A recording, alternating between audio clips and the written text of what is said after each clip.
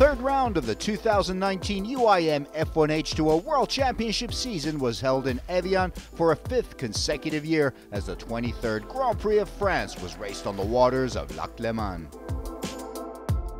The world-famous spa and holiday destination Evian-les-Bains attracts visitors from all over the world, having become a renowned hotspot for jet-set socialites and royalty through the centuries. Evian was one of the world's premier destinations during the Belle Epoque and the Roaring '20s, and it continues to be a major attraction with its incredible architecture, the wooden La Grande Jola concert hall, the clock tower, and some of the finest restaurants and cuisine at the foot of the Alps. Evian is an excellent outdoor sports destination for all seasons, the ski slopes of winter transforming into bike trails in the summer, making this a prime mountain biking destination. Evian's most famous asset is water. Located at the foothills of the Alps, Evian and its environs receives a year-round cascade of pristine, crystal-clear waters from the surrounding mountains, creating Europe's largest alpine lake, Lac Léman, aka Lake Geneva. Once again, Evian provided the ideal venue for the world's premier marine motorsport racing series as crowds gathered on the shores of Lac Léman in their thousands to enjoy the Grand Prix of France. Those who were brave enough went for a ride on the F1H2O two-seater for a first-hand experience of the thrill of going full tilt in an F1H2O boat.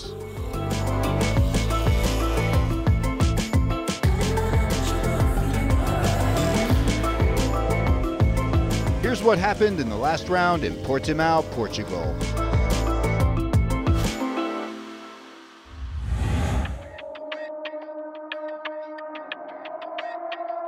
Round 2 saw the first race of 2019 after the first round in Saudi Arabia was cancelled due to bad weather. Defending world champion Sean Torrente of Team Abu Dhabi took pole position in the Rebellion official qualifying and led from the start, chased by his teammate Thani Al-Khamzi and then Team Amaravati's Jonas Anderson in third. CTIC F1 Shenzhen China driver Philippe Chiap overhauled Emirates Racing's Marit Stromoy to move up into fourth position in the second lap and gave chase to Jonas Anderson, but the Swedish ace held off the Frenchman, who retired halfway through the race. With 10 laps left in the race, Thani Al-Khamzi increased the pressure on Sean Torrente, trying to find a way around his teammate, cutting the gap between them down to a boat's length, but Torrente held on to the lead. Torrente hung on to defend his Grand Prix title in Portimão. Sean Torrente was the 2019 Grand Prix of Portugal champion. Thani Al-Khamzi once again runner-up. Anderson ended the fantastic race in third. Sean Torrente kicked the new season off in style, earning 20 points. His teammate Al-Khamzi ensuring that defending World Team Champions Team Abu Dhabi continued where they left off atop the World Team standings.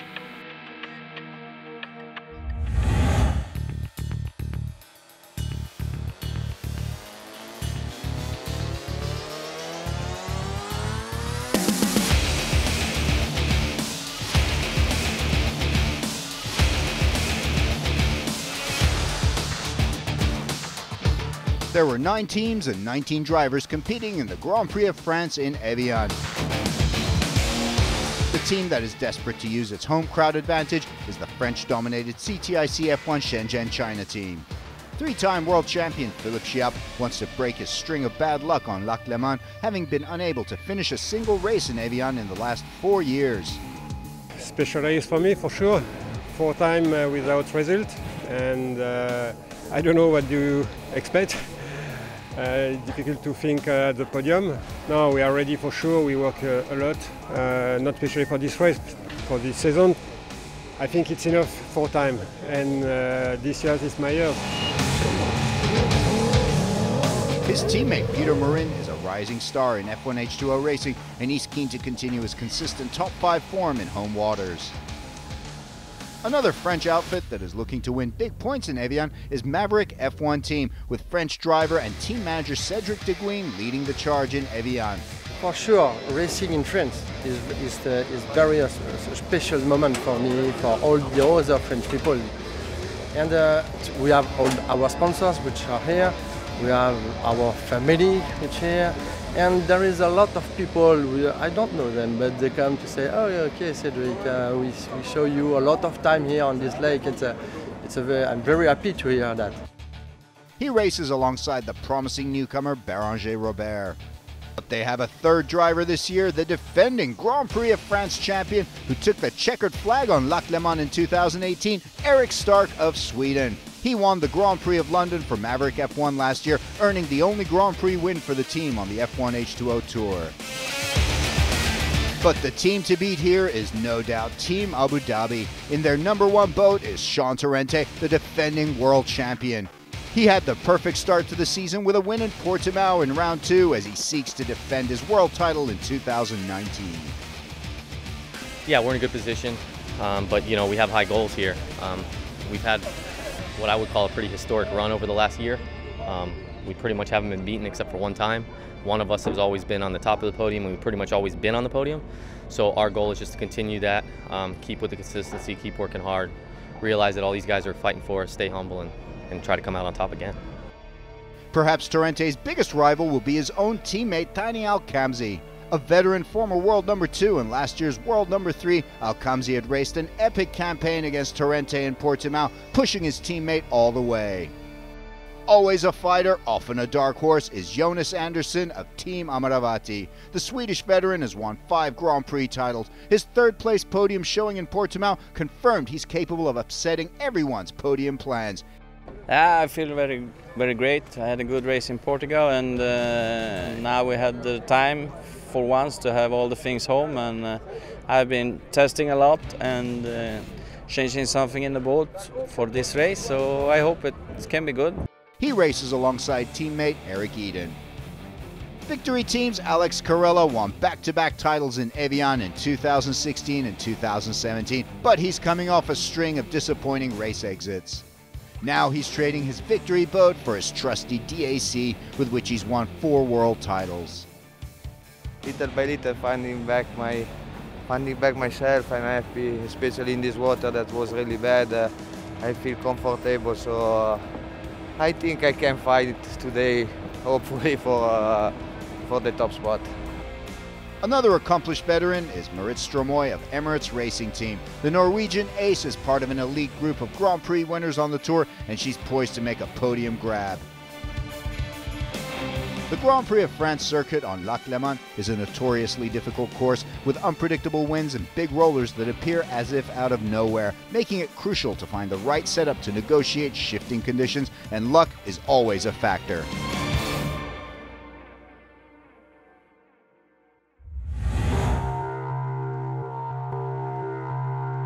Day 2 of the Grand Prix of France saw big storms rolling in with strong winds and rough waters. The Rebellion official qualifying would instead be run on the morning of race day. The usual 3-session format reduced to one 60-minute session where drivers went lap after lap to lay the fastest lap time in a bid for pole position.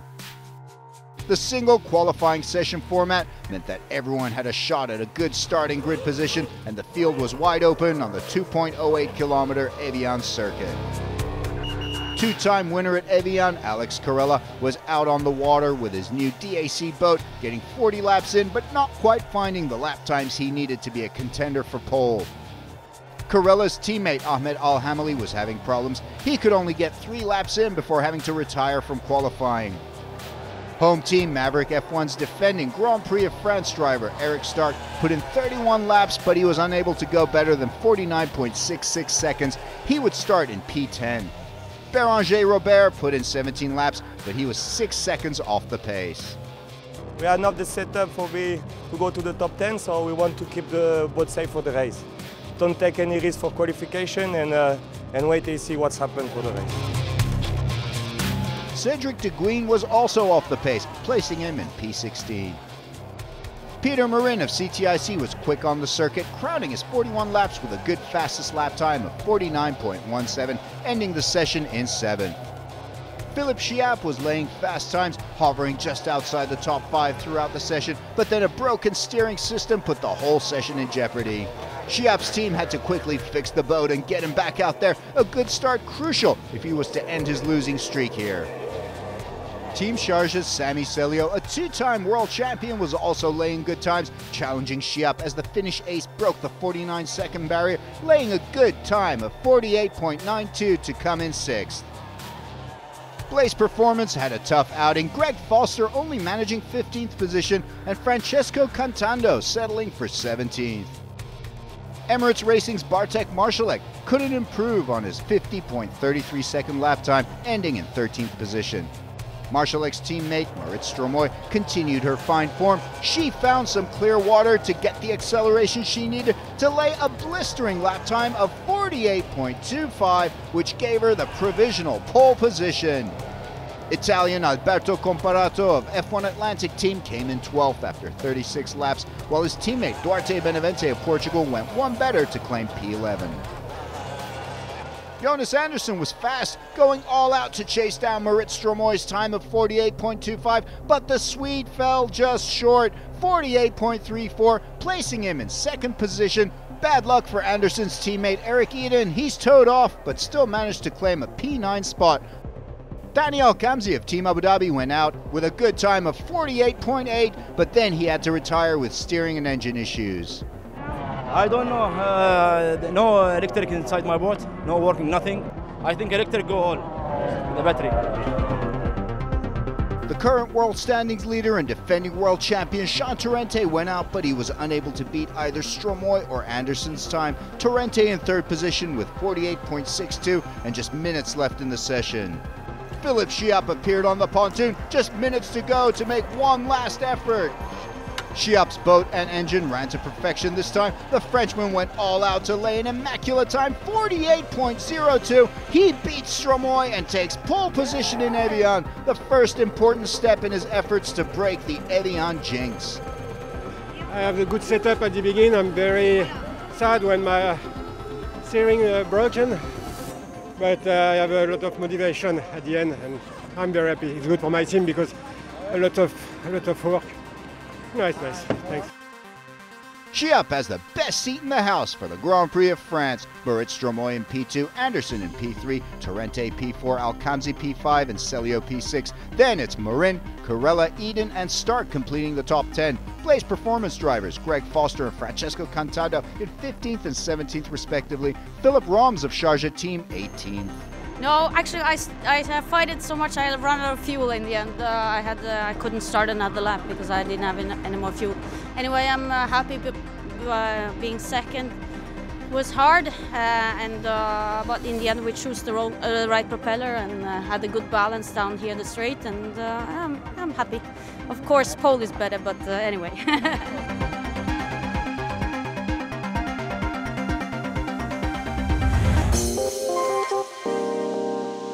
With the cool waters of Lac Léman as a backdrop, Evian welcomed drivers, crews, and their families for a 5th consecutive year as the UIM F1H2O family let loose to enjoy the local atmosphere.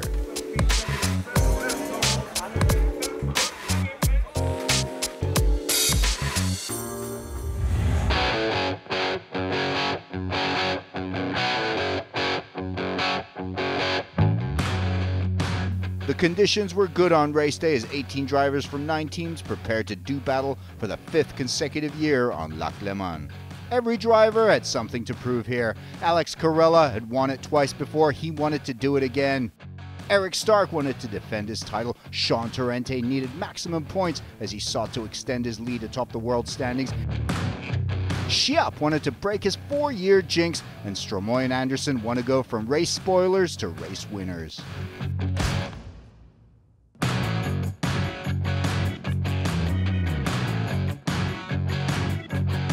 The starting lineup for the Grand Prix of France sees Philippe Chiappe in pole position. Then to his right, it's Stromoy in P2, Andersson P3, Torrente and Al-Khamzi 4 and 5, Celio P6. The winners of the last 3 races in Evian, Carella and Stark, down in 8th and 10th respectively. Marszalek 13th, Foster representing Blaze Performance in 14th. Maverick F1's French drivers De Guin and Robard are 15 and 17 respectively, and Al-Hamali and Cantando right at the back. The last few seconds before the race, the air is tense, the silence complete before the 18 boats roar off the starting pontoon. The lights are out, the boats are off. Great start from Chiappe, the Frenchman charging ahead, but it's a poor start from Marit Stromoy as Jonas Andersson nudges ahead of her on the opening drag race to the commitment buoy. Anderson has a phenomenal start, way ahead of Sean Torrente in P4, who's struggling to keep up with the red Amaravati boat. Beranger Robert having trouble on the opening straightaway as Francesco Cantando flies past the Frenchman. Chiappe is first to the commitment buoy, behind him Anderson, then Stromoy in third. Corella makes a good start, passing Peter Marin on the outside in a bid for sixth. Blaze Performance driver Greg Foster also with a good start as the American overhauls Cedric de Guin. Torrente and Alcamzi fighting for fourth, but Torrente has the speed. Torrente zips past Marit Stromoy, bumping her down a notch, and then on the outside, Alcamzi does the same. The Abu Dhabi drivers in third and fourth, Stromoy down in fifth. Torrente sets his sights on Anderson, charging up on the inside, but the Swede is fast. Anderson's Amaravati teammate Eric Eden goes on the attack against Peter Marin. Both are in pursuit of Corella.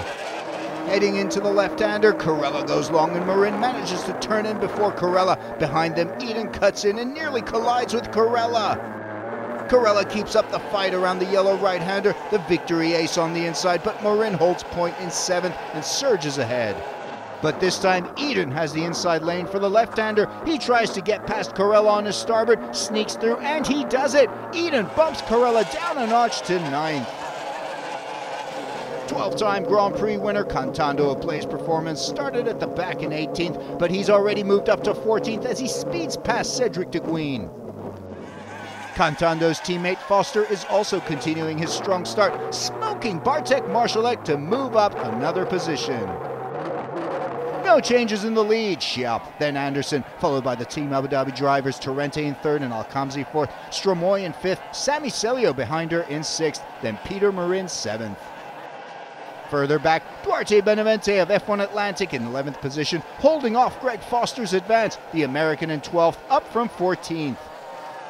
Into lap 5, Cantando's excellent rise up the field from 18th continues as he finds himself challenging Eric Stark for 10th position in the Blaze Performance boat that he himself has designed and built. Benavente finds Marszalek there on the inside, the Polish driver passing Benavente to move up into 12th. The Portuguese veteran now in pursuit of Marszalek to at least get in the top 10 for some points. Meanwhile, Alcamzi in fourth finds Stromoy cutting the gap between them as she herself tries to keep Sami Celio off her tail, the Finnish two-time world champion in sixth. Alberto Comparato was out of the race before the first lap, and now Team Amaravati's Eric Eden is also out of the race. Tough luck for the Swede. Eden's teammate Anderson is going strong in second position, just one spot away from a sixth Grand Prix title, but he has to find a way around Chiappe, who has a huge 9-second advantage. Torrente in third, giving chase to Anderson, then Alcamzi fourth, Stromoy fifth, and Celio sixth. Peter Marin in seventh, ahead of Corella eighth, then defending Grand Prix champion Stark, Cantando, Marszalek, and Foster coming up from behind. This is the perfect start for Chiappe. Having been unable to get a good result here in 4 outings, can he break the jinx and finally win one in Evian? The 3-time back-to-back world champion needs to hold off some stiff competition behind him and avoid a breakdown. Corella's victory teammate Ahmed Al-Hamli retires just 9 laps into the 40-lap race. The epic battle between the Abu Dhabi teammates that we saw in Portimao resumes in Evian as Alcamzi takes on Torrente, putting pressure to try and crack the top 3. It promises to be a season-long battle between these two as they once again take their gloves off and lay into each other in a fight for third. Oh no! Disaster for Chiappe! Yet another DNF for the Frenchman as the curse of Lac Le Mans continues. Just 14 laps in, and Chiappe's bid for a first win in home waters comes to a heartbreaking end. The drama continues as Torrente sees Alcamzi slip through on the inside. Alcamzi finds the speed to get past the American and move into what is now second position behind the new race leader Jonas Anderson. Torrente in third. But Torrente does not back down. Teammate or no teammate, the two lock horns in a gripping duel, ducking and weaving in a fight for second position. Thani Alcamzi is going all out on the choppy waters, trying to keep the pace steady and avoid flipping as he feels the pressure from the defending world champion. Alcamzi knocks Torrente back, gets a firm handle on second position now as Torrente chases in third. But just as Al-Khamzi takes second position, Cedric De Guin in 12th barrel rolls on the increasingly rough waters. The Maverick F1 driver is unhurt, but that will be a yellow flag as the race is paused and De Guin and his boat taken off the course by the Osprey rescue team. Here it is on the replay. Rollers can sneak up as if out of nowhere on this immense alpine lake, and the choppy waters get increasingly difficult to handle as the race progresses. The boats line up for the restart with Jonas Andersson in the lead, and the bad news for Thani Al-Khamzi is that he hasn't completed a full lap in second position, which means the restart order reverts to that of the last completed lap. So Torrente is second for the restart and Al-Khamzi back in third. The green flag is up, the race is back on in lap 18. Jonas Andersson has a good restart, holds the lead, but the battle is back on as Al-Khamzi tries to take Torrente from the inside. But this time Torrente wins. The American fends off the Emirati to stay in second. Bad luck for Al-Khamzi. He now has to find another way to pass his teammate yet again. Behind the lead boats, a battle for fourth as Celio storms up on Stromoy in fourth, and behind Celio is Marin and Carella, all trying to use the restart to gain a position as the race approaches the halfway mark. Further back, Greg Foster finds the speed and clear waters on the outside there to get past Bartek Marszalek of Emirates Racing. Bad luck for Foster's teammate Francesco Cantando, who'd been having a great race to move up from 18th and into the top 10. But Greg Foster goes strong, now chasing Alex Carella, who got bumped down by Eric Stark at the restart. Can Alex Carella hold off Foster? Stromoy in fourth, keeping up the pressure on Thani Al-Khamzi. Behind her, Celio is pressing in fifth. Stromoy really pushing hard, picking up the pace. Al-Khamzi goes wide in the choppy waters to avoid a mishap. Stromoy slips in on the inside. She pounces on the Team Abu Dhabi veteran. The two lock horns in a drag race to the next turn, but Al-Khamzi is picking up his speed. They're neck and neck. Al-Khamzi just manages to slip past Stromoy, holding point by the skin of his teeth, but Stromoy is breathing down his neck. Yet another boat retires. This time it's Sami Celio. The Finnish Sharjah team driver was pushing for a podium, but now it's all over. Sharjah team still has a boat in it though. Young Philip Roms in 11th.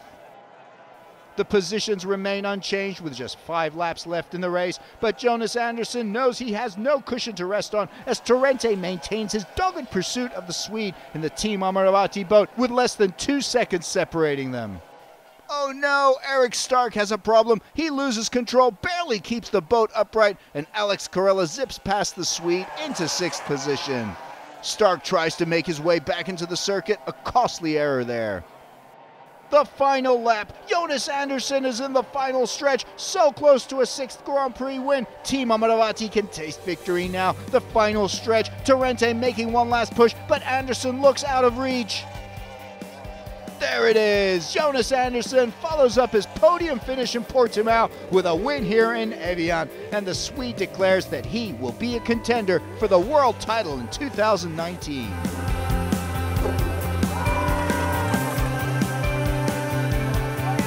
Sean Torrente ends a turbulent, nail-biting race as runner-up, but he'll be happy with that result, which keeps him just ahead on top of the world standings after his win in Portimao. Thani Al-Khamzi in 3rd. Marit Stromoy finishes in 4th, Marin 5th. Carella finally ends his string of DNFs with a 6th place result in his DAC boat. What a result for Greg Foster in 7th. Then Marszalek, Benavente, and Stark completing the top 10, followed by Roms and Rabar, just 12 boats completing the race on Lac Leman. Team Abu Dhabi maintained their team standings lead with that 2-3 finish, 30 points ahead of Team Amravati in 2nd place, then Emirates Racing Team in 3rd ahead of CTIC F1 Shenzhen China 4th, then Victory, F1 Atlantic, followed by Blaze Performance, Maverick F1, and Sharjah Team. Team Amravati celebrate their win, flying the Indian flag high.